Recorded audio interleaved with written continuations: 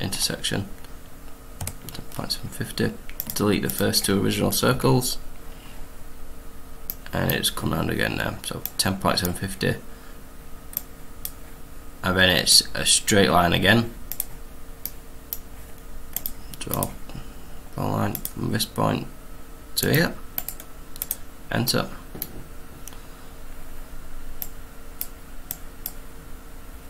And then it's a radius of 18 between these two. Draw circle 18. Repeat circle 18. Repeat circle. Intersection 18. Delete the original two off, and then it's just a polyline to finish off. Okay, I'll just highlight these circles, change the colour so it's a bit easier to see. Properties. So we're done with that now. Properties, I'll change them to white just so it's easier to see. So now we just need to trim this, tidy up, and make it into a solid polyline. So we'll go trim. I'll just do it each circle at a time. Trim to that, trim to that. I'll do it all in one go actually. Trim to that point, and trim to that. Right click. So we can trim that one. We can't trim that one. Try again. Trim to that point. Trim to that point. So it isn't quite intersecting. I'm not sure why it isn't quite intersecting. See, it's just a millimetre off or so. This tangent point, because, or less than a millimetre, because these points will be rounded up, so it might not be exactly right. So what I tend to do in this situation is I just pick that point there, that end point, and I usually snap it to the tangent, and then tidy it up afterwards. So I'll take node off. I'll just snap to the tangent. Take intersection off too.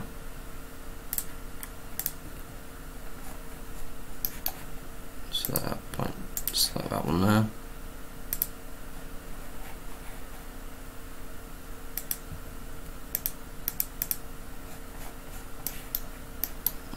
Alright. Try this one.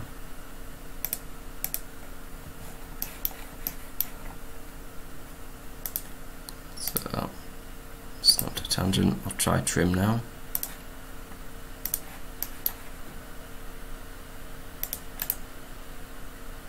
That's better. It's probably the same thing here.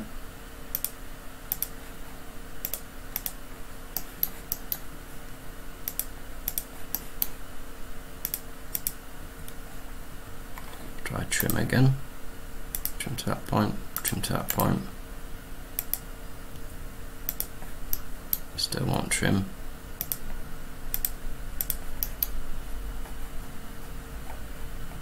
Looks like it's just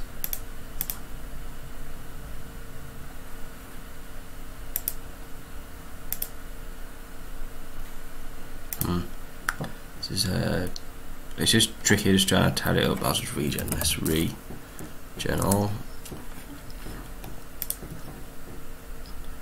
Really want these points just to match up at the known points as well, really, so it's not quite matching up there. But is it matching up here? Just ever so slightly off.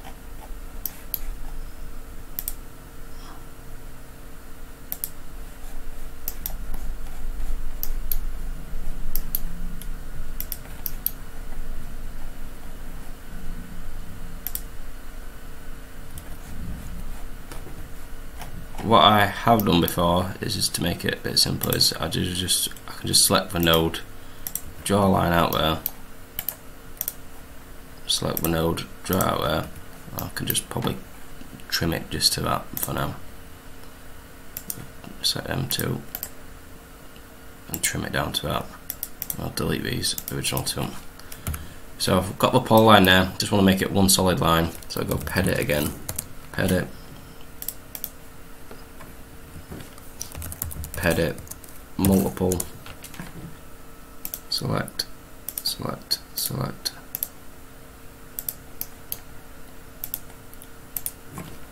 enter, make them all polylines, yep, join, no fuzz distance, enter. I'll see if that's done it. So it's done that section there, done that section there, it's just these two sections aren't quite joining up.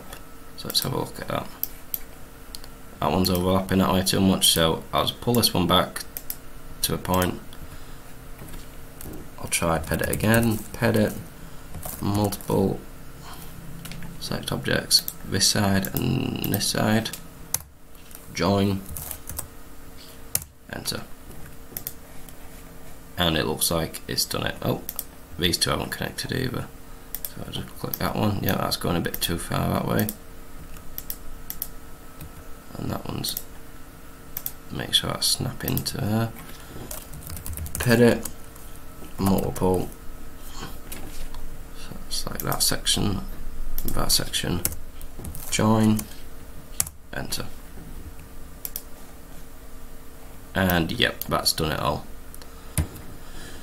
So then it's just measure again for every chainage, so I can offset that, offset 3.75 again, yep, offset it that way for profiles, offset it that way for profiles, enter, offset again,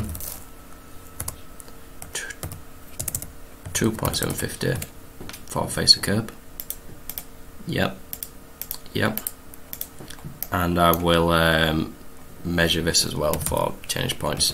Before I do that, I'll just make a new layer.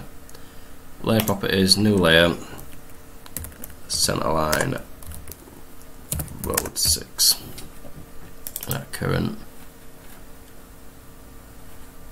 Change the colour to red.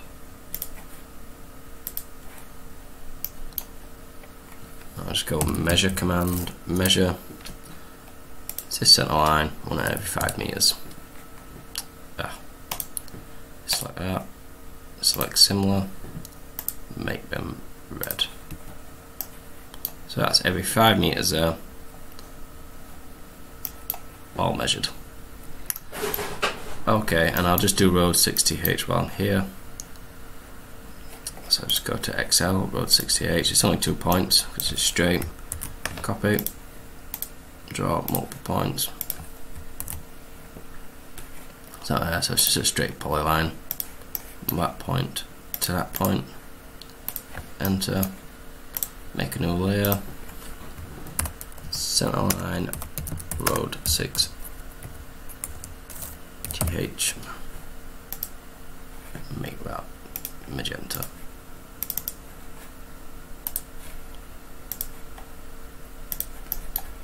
I'll change that over to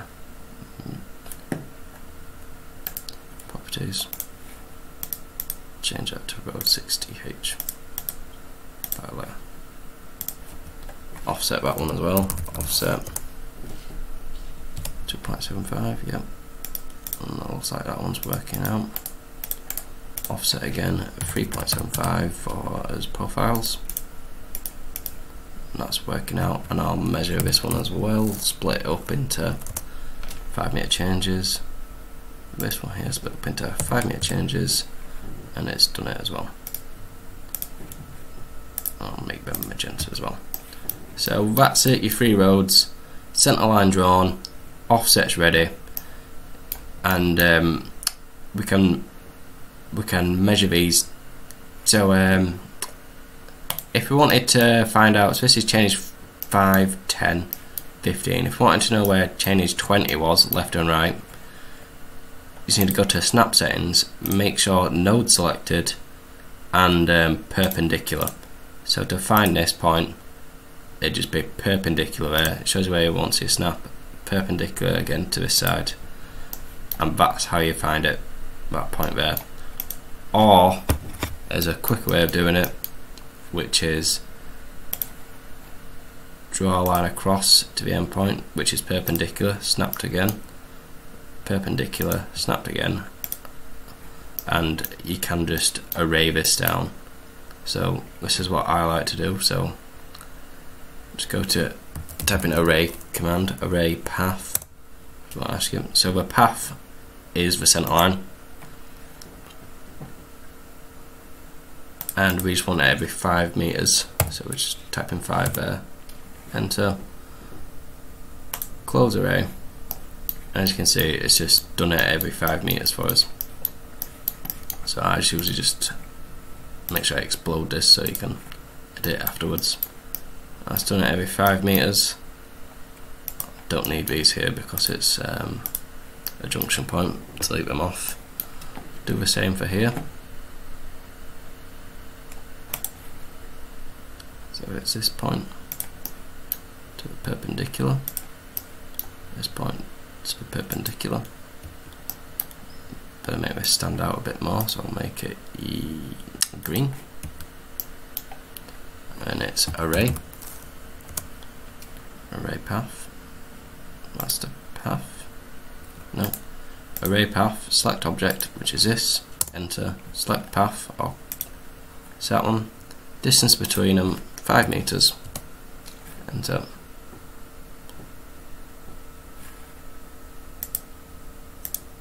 Yep, close array, explode it once I'm done,